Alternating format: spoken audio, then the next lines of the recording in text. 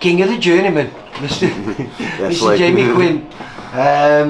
Because I think that's official that now, mate. Because Mr. Poochie has just retired. Yeah, it's because no one wants to fight him no more. Well, yeah. I mean, he's caused quite a few upsets over the last few months. But you are one of those. I mean, I think you're on. I'm not sure you were going to check, but 154, I think. Yeah. I think there must have been about 30 or 40 of them on our shows, mate. Yeah, no, at least. And in fact, I was at you when you made your professional debut, mate. I know, yeah, I remember. At Within Show Forum. Yeah, I remember you interviewing me after. Oh, did I? Yeah. I can't remember. Yeah, I was just starting out Dragged me away from my crowd for an interview. But yeah, I was just asking you before, and I didn't realise you never really started your journey on the road. I mean, that was a home fight for you. You won it. And then you got an opportunity to fight someone at last minute, and that's how your journey started with Mr. Pennington going all over the country. Pretty much, because I thought at first I said I wanted to be a prospect. Even Steve said to us that if I was you, I wouldn't go on the road. But, Steve Wood, yeah. Yeah, but my second fight, I struggled to sell the tickets.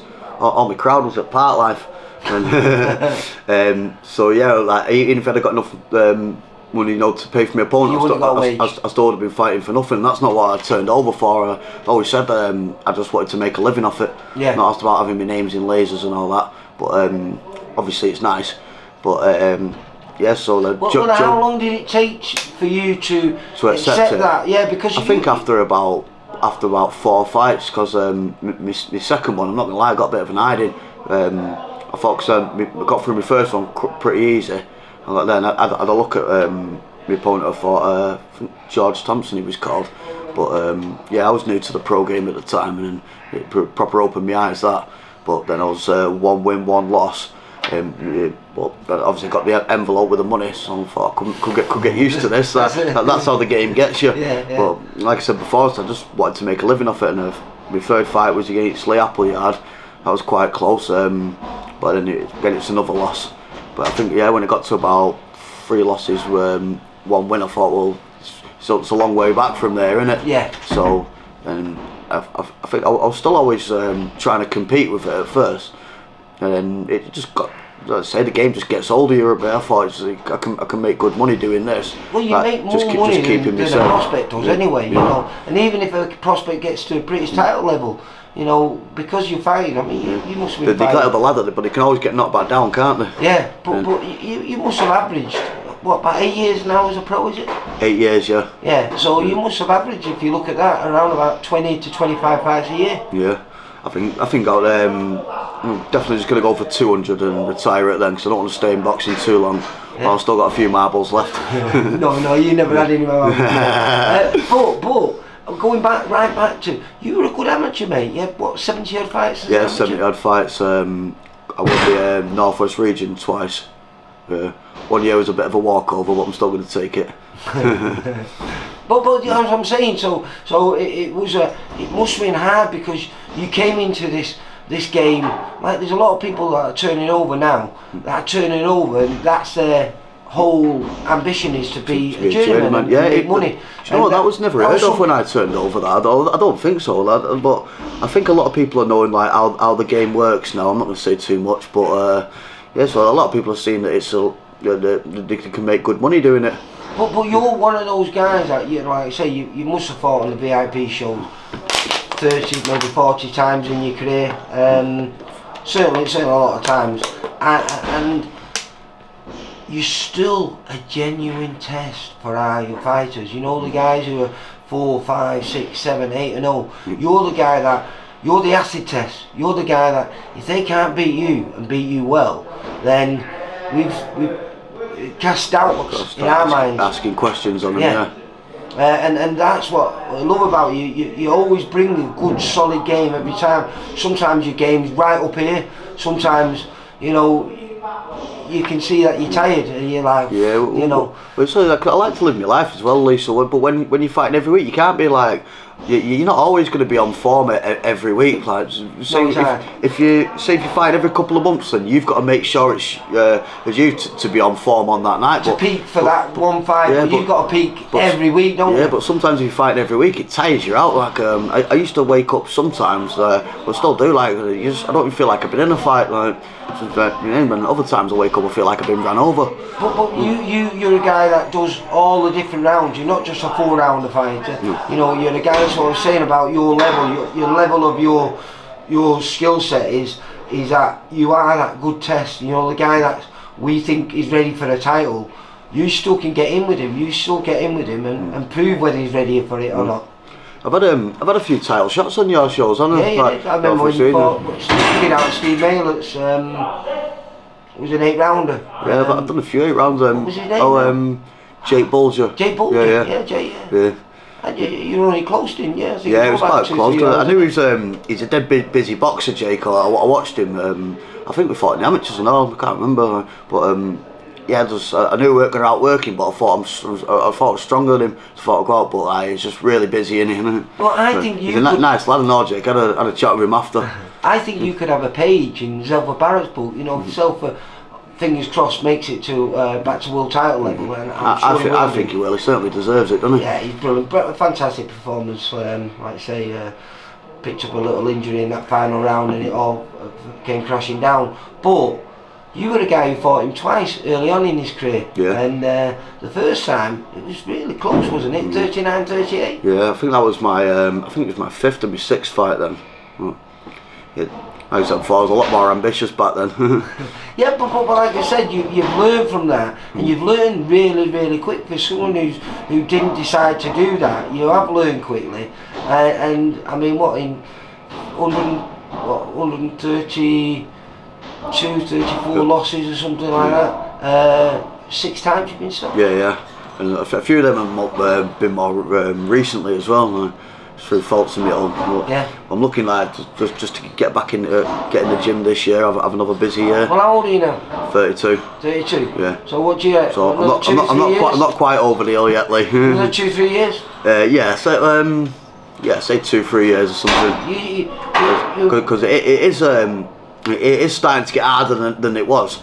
now, but I still think I can compete with these young'uns. Well, you're proving it all the time on our shows. Like I say, you're the guy that if Steve wants to test his young proteges, then you're the man that we bring in, because we know you're going to give him either a good 4 or a good 6 rounds. Sweet.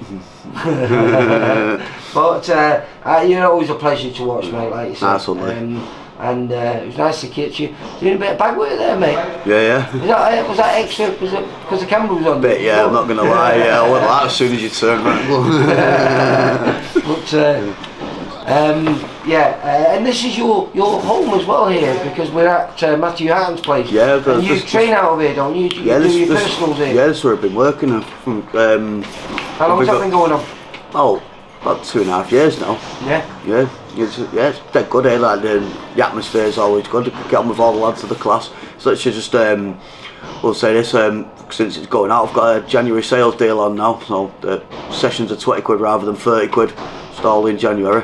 But yeah, it's starting to pick up again now. And when you do some rounds with young Campbell for a few weeks ago? Yeah, I think before Christmas that was. Yeah. You can see how he's progressing. Yeah, he's come on loads, Campbell. I remember when he was a kid. Did he box at your amateur club with Roy Richardson? Yeah, well, he come down to Northside first while I was there, and then I was always back up from Northside and Roy's. Well, where was your amateur club then? Roy Richardson's. It was Bredbury and Stockport, yeah, wasn't it's called Bredbury Stockport when I was there. Yeah. But yeah, and he started boxing there again, Campbell. I remember we used to spar with him when he was younger there. And we used to have to take it easy. And I remember a few years ago, Matt asked me like to come up a bit of sparring. He come in, he was fit as a butcher's dog. I thought, where's he come from? So yeah, he's always progressing all the time, isn't he? But you're always in great shape, mate. You know, whether you're fighting at super featherweights or super lightweights, you know, you never look small. Is that something? Have you always been in good shape? Yeah, yes. You know the one, like. I remember when you had a full head of hair as well, mate. Oh, I know, yeah, they were the days. I don't miss it, mate. I know, neither do I. I just wish it had stopped growing at the side. It does me in having to shave it every 3 days just to keep it. It starts looking daft when it starts to come up at the side. I'm just glad that I've only got light hair, otherwise I'll have to shave it every day. With mine being grey, you can't tell whether it's growing back or not. I never even get a 5 o'clock shadow no more now. No, because, at least you can grow a full beard, eh? Upside down head. Yeah, that's me in it, mate, as well. Listen, Jamie, it's always a pleasure. No doubt you'll be on our shows over there because we've got 19 booked in. I presume you'll be on a few of them, mate. Yeah, of course.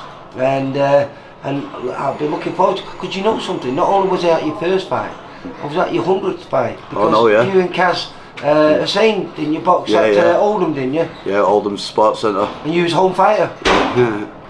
So we said we had a bit of shit happening like with the Sun about that fight. Well, that stuff with the paper. Oh yeah, I remember that. It was the 2 worst fighters in the world. But yes, Cass had his 100th fight on the road as well, but that was his 101st fight. But if he hadn't just had that fight on the road, obviously he would have missed out on a payday for it, so you can't blame him for that. But that would have been minx. I don't think anyone's ever done that before, and I don't think that's likely to happen again anytime soon. I think wasn't he one of the fastest to make it to? Yeah, he was the youngest centurion in Britain. Cass was. Yeah. I think. Seamus is going for the fastest one, isn't he? Oh, he'll do that easy, yeah. Yeah, amazing, tough lad. I just told him if he wants to pick up the occasional win here and there, because he's been that far, you know. Yeah, he's certainly capable of it, isn't he? Without a doubt, he's just. But when you fight, as you just said before, every week in, week out, and I mean, that's phenomenal. 54 fights in 17 months or something. In his first year, he's had some career, hasn't he? Yeah. Some first year. He's he's not even come from amateur background either. Seamus. No, it was white collar.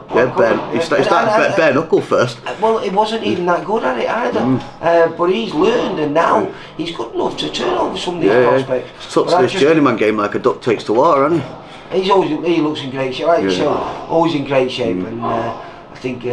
The main thing with Seamus is enjoying what he's doing as well. He is, he's loving it. He's living the dream, isn't he, man? Yeah. You still living it?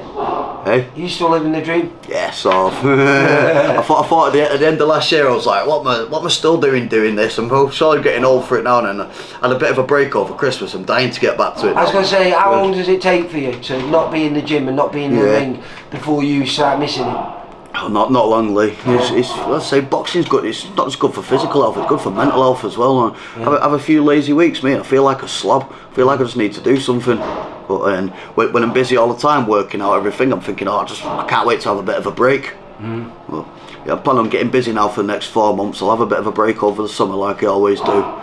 You go away as well? You go abroad? Yeah, I like to. Thailand? No, that's Fons. That. Oh, Fons, yeah, Fons was that one. Croatia, me. I like to, but just say over the summer, I tend to have a bit of a break. But you go to the festivals and all that, which is a bit like him as well. Yeah, exactly. So obviously you got to have a life, haven't you? Well, music-wise, who do you follow? You wouldn't like my music, Lee. What is it? What type? I like me happy hardcore, me French. I'm into anything, me. I just love music. We're more into our drum and bass these days, but like growing up, it was all into like UK hardcore, and then. So what I class as rave. Yeah, rave music, yeah, definitely. You'll have to come with us one time, Lee. No, I'm definitely too old for that. Like I say, no doubt I'll catch up with you over the next few weeks on one of our shows, and good luck. And like I say, I fingers crossed, I hope you make it to that 200, because that's a real special achievement, mate. Nice one, Lee. And then you can join your old stablemate in Mr. Willie Warburton. Yeah. Just make it. Do what Lee Appleyard Lee Connolly's done.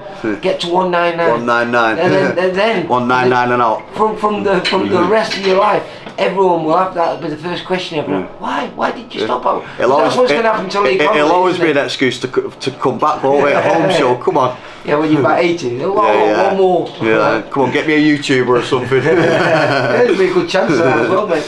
Listen, you take care. See you soon. Nice one, later, man. For all boxing info, news and latest interviews, amateur and pro, across the north, click and subscribe. VIP Boxing Promotions. Also Twitter, Instagram and Facebook.